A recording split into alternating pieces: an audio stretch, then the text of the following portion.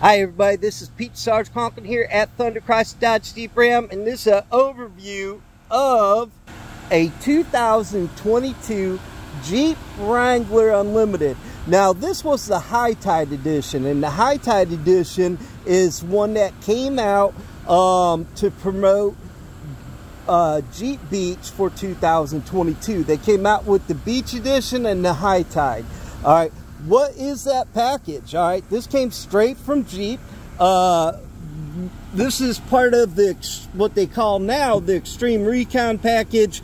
You get the bigger tires with the BF Goodrich all-terrain tires, and you do get the bead lock capable rims that come with it. But on top of that, what they also did is they replaced the gears in the back of this and that. With the normal gear set, you'd be looking at 373s, but what they put in it was 456s. All right, what does that mean? That means that you get a lot more torque, and it makes it much more capable.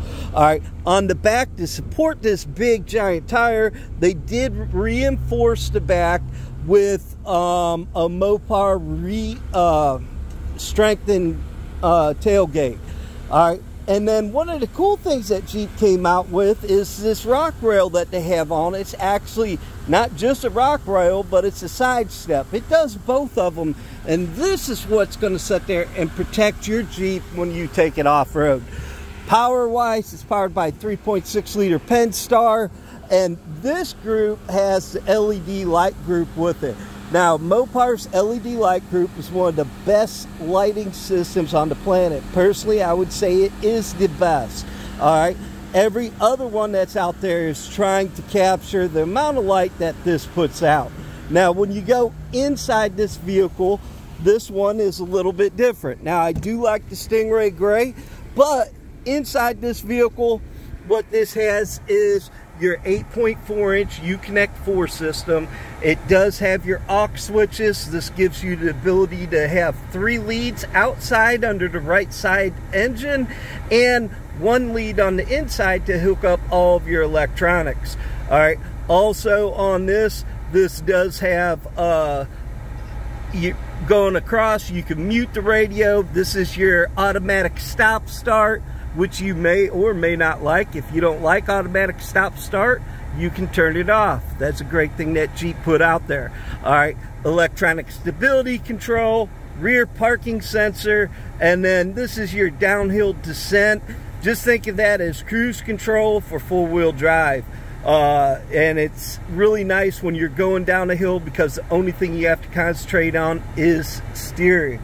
All right, inside the vehicle, super nice. You do have all your gauges, and you have the off-road pages, which is where you have an inclinometer that is right there. And then when you go into the apps, you do also have another off-road pages. Now it takes about a minute or less than a minute, just the world's impatient.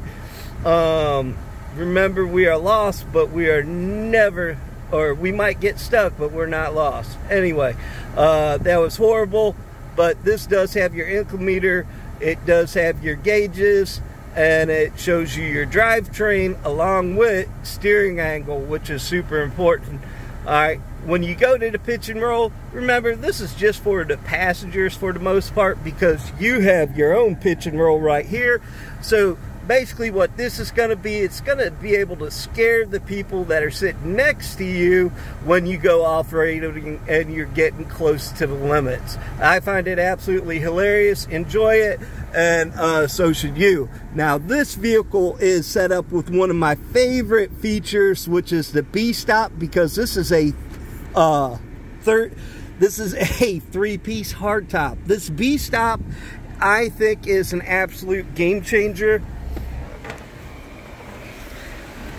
When you're looking at this, all you have to do is flip down these 2 handles, and then your centerpiece goes back. Here in the state of Florida, where it rains in rainy season all the time, this makes it so fast to stay dry. If you want to find out more, any other Jeep, stay tuned here to Thunder Sarge, and this is the Sarge signing off.